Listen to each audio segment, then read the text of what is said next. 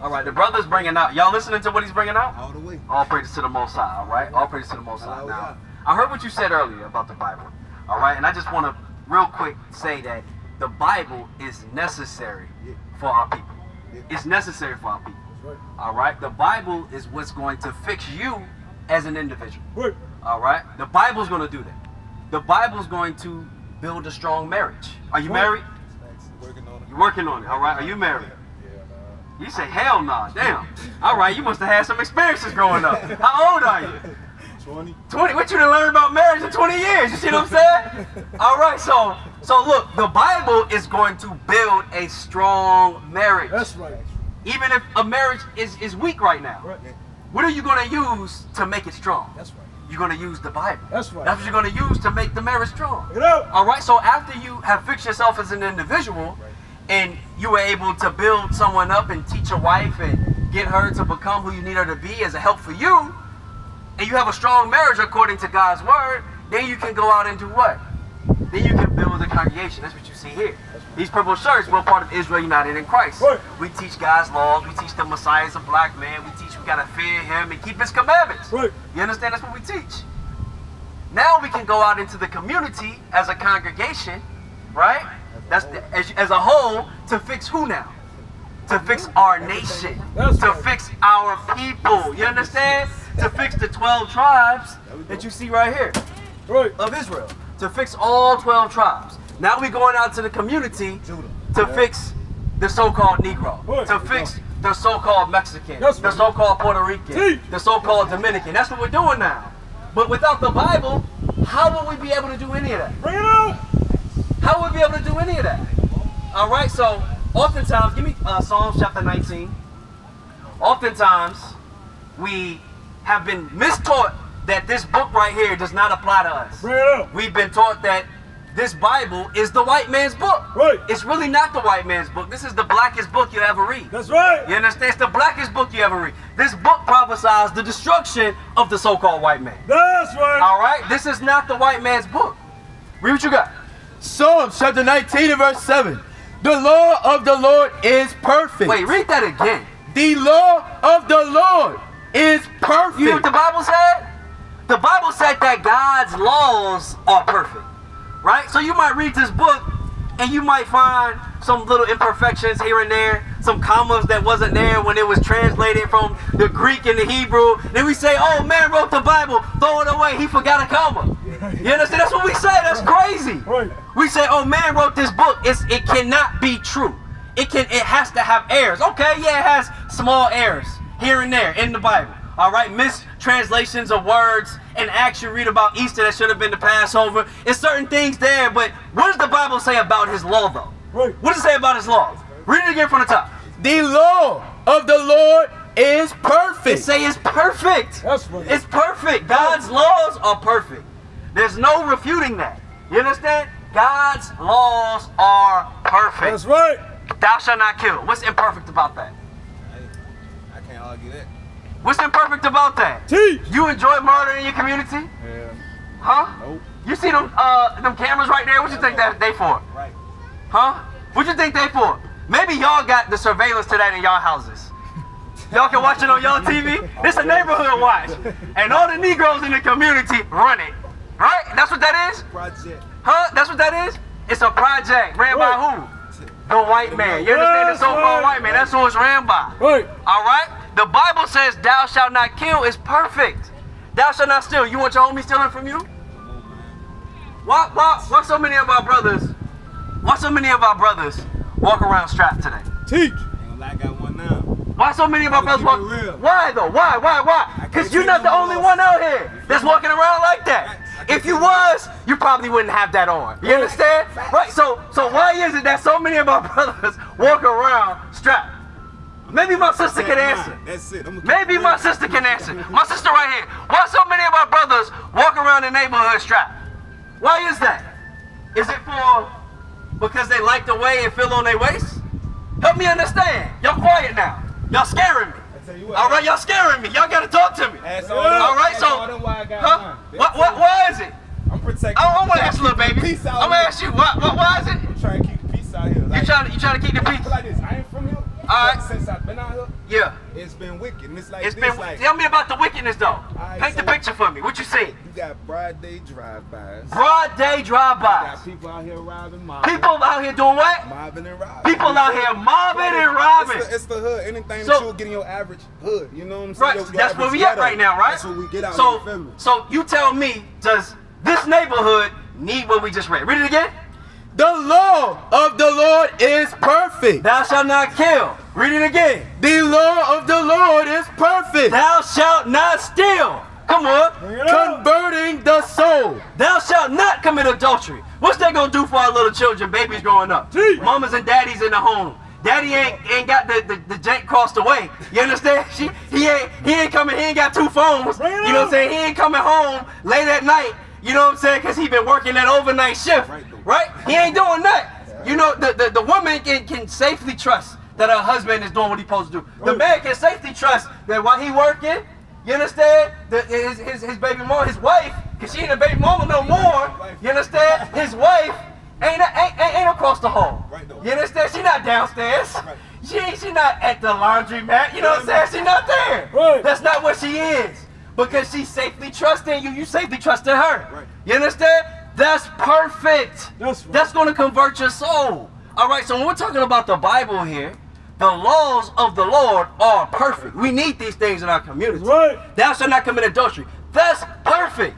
Thou shalt not bear false witness. How many of our brothers locked up right now because our sisters then lied on them to the police? And they called the police, told the white man a lie. Now he locked up. You understand? Now he got a record. Now he can't get a good job. You understand? Because this sister want to call and tell lies to the police. How many of our sisters do that in the ghettos today we live in?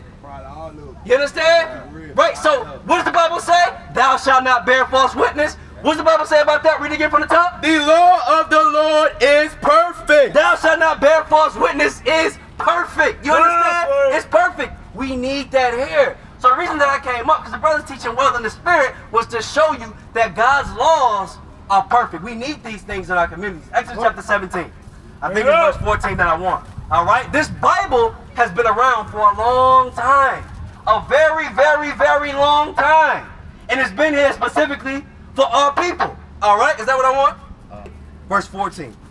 Verse 14. Yeah, read that. Yes, sir. Exodus chapter 17 and verse 14. And the Lord said unto Moses, write this for a memorial in a book. What did the Lord tell Moses to do? Write this in it for a memorial in a book. What do you think this Bible is? This is what he told him to write. That's right. This is what he told him to write. This is what we have today. Right. Was that it on that? Come on. And rehearse it in the ears of Joshua. And do what? Rehearse it in the ears of Joshua. You looking at Joshua. You looking at Joshua. Joshua came out to teach the people. Right. You understand? He has the words that were recorded in the Bible. You understand? The same words that God gave Moses. Right? Moses gave Joshua why? So that he could give the community, because there's a lot of killing going on out here, a lot of murder going on, a lot of adultery, you understand? A lot of drive-bys going on out here, you understand? So we need the laws of God to conform to the minds of the people, so we can stop thinking that way, so we can change our frame of mind of thinking, right? You think this is the only time? Was during the time of Moses where this was written? No, give me Isaiah chapter 30, read verse 8. This Bible has been given over and over and over to God's prophets. The men that God is dealing with, the ones that can go into the scriptures, the ones that's keeping God's commandments, the ones that's actually living the things that they're teaching. Right. You understand? Not those pork chop eating Christian pastors at the church. I'm not talking about them. You understand? Not talking about them. Read you got. Isaiah chapter 30 and verse 8. Now go, write it before them in a table, and note it in a book. Note it where? In a book. Note it where? In a book. Go on and read it. Isaiah chapter 30 and verse 8. We're in Isaiah now. We're reading the same thing. Go to Jeremiah chapter 36. All right? Go to Jeremiah chapter 36. We're reading the same thing. Right. You understand? Over and over. Why? Because God is dealing with prophets at different points in time. That's right. At different points in time. That's They right. were all living at the same time, but they always given specific orders to do what? To pen this Bible that we have. Right. Come on. Jeremiah chapter 36 and verse 6. Therefore go thou and read in the roll which thou hast written from my mouth the words of the Lord. Did you hear that? Did you hear what he said to do? Write it on a roll. That's just like a scroll today. Give me verse 2. Verse 2. Take thee a roll of a book. Take a roll of what? Of a book. What you think that scroll was? That roll was? It's a book. That's what it is. Right. That's what we have today. That's right. This is that book. You thought that was it though. Let's go to the last book of the Bible. The book of Revelations. You understand? The book of Revelation. The last book of the Bible. What do you think it says? The same thing. Right. The same exact thing. Revelation chapter 1, I think it's verse 10. Yeah, read that for me, please. Revelation chapter 1 and verse 3. Blessed is he that readeth, and they that hear the words of this prophecy. God says blessed. You're blessed if you do what? If you read. You think you're supposed to be reading a newspaper? Huh? Or maybe you think you're supposed to be reading Time magazine. Ebony? Huh? Some of y'all want to read the Hustler magazine. The Playboy joint. Y'all know what I'm talking about. You think you'll be blessed if you read that? No, you're going to be cursed. Because you're going to be walking around the LS talking about which one of these sisters can I take home with me tonight and then leave them tomorrow. That's what you're going to be thinking. Right? That's not what this Bible says. Read on. And keep those things. And do what? And keep those things. So the things that you read, you're supposed to keep. You're not just supposed to read the Bible and then not do the things that it says. You're supposed to read the Bible and then apply the things that you learn. Right. Come on. Which are written therein. For the time is at hand. For what? The time is at hand. Verse 11. Verse 11. Saying, I am Alpha and Omega. I am Alpha and Omega, right? That's the beginning and the end. Come on. That's what's recorded here. Come on. The first and the last. The first and the last. Come on. And what thou seest. Without what? What thou seest. Without what? What thou seest. So what you see, what I'm about to show you, come on. Write in a book. What the Bible say? Write in a book. How we know what Christ looked like? Because it's recorded in the same book that we're reading. Right. It's recorded right here. That's how we know that Christ looked like this. That's how we know that. Why? Because it's but we say it's the white man's book. If this is the white man's book, why does the Bible say that Christ looked like this? Verse 14. Verse 14. Come on. His head and his hairs were white like wool. Who got woolly hair on the earth? Who got woolly hair on the earth? I'm looking at it right now.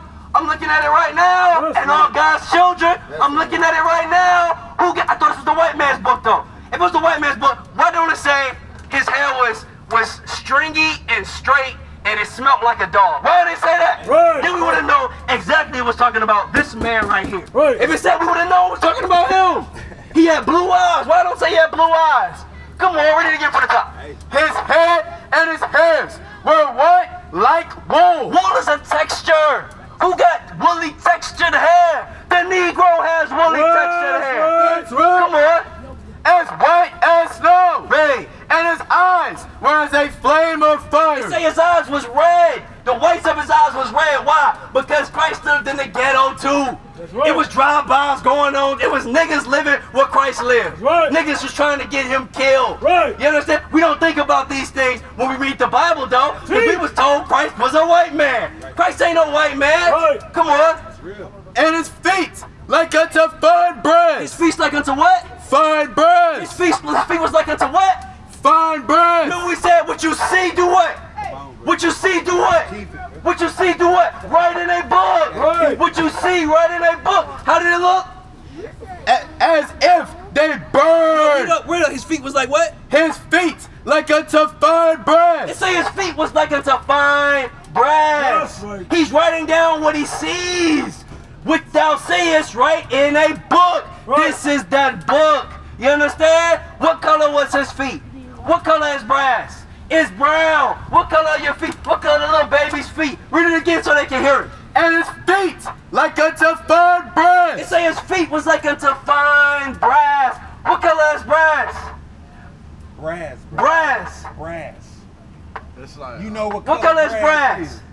it's like brown. Now if I say hot brass, you know what I'm talking about. You understand what I'm saying? If I say hot brass, he know exactly what color that is, right? You just gotta put a hot in front of it, now he know what color it is. I'm gonna ask you again, what color is brass? Brown. It's brown. You see how easy that was? Yes, You see how we think in the ghetto? You understand? This is why we need the Bible. Right. You think it's a coincidence? listen to this guy say, he could have chose anything in the world. Because when you burn anything, what color does it turn? Come on, red. What color does it turn? Red. No, if you burn rice, what color does it turn? Right. Thank you. If you burn anything, what color does it turn? Right. So he could have used anything. But for some reason, he said, I'm going to choose brass. Because I know the Negro is going to know what brass look like. You understand? I know he going to know what brass look like. He ain't going to be able to tell me, I don't know what that look like. You understand what I'm saying? Read it again. And his feet like unto fine brass, See, his feet was like unto fine brass. Come on. as if they burned in a furnace. As if it what? As if they burned in a furnace. So it's like brass that you burn inside of a furnace. What color brass? You think it was a light color brass or a dark color brass? Because Christ was a very dark-skinned man. That's what we're looking at right here. A very dark-skinned man with woolly hair. His eyes are white. Where the white should be is red. Why? Because he drank wine. So he had red eyes. When your father, your grandfather, when they drink, what happened to their eyes? It turned red. It turned red. They said Christ was a wine bibber. His first miracle, he turned water into wine. You don't think he drank none? Come on, man. Come on. Come on. We reading about the Negroes in the Bible right now. You understand? This Bible has always been for us, and God's laws have always been perfect. They've always been perfect. Now I'm going to ask you a question. Because the Chinese man, right? They have chronicles. If they want to learn about their history, they go to the chronicles. You understand? They can read about their history, right? We know that the white man knows his history. Why? How do we know the white man knows his history? We can see it in the way that they act. You understand?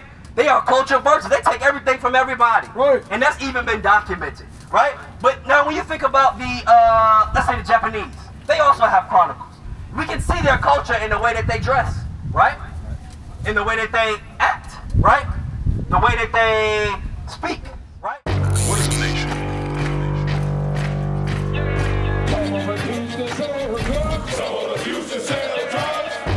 Nation is men leading by example.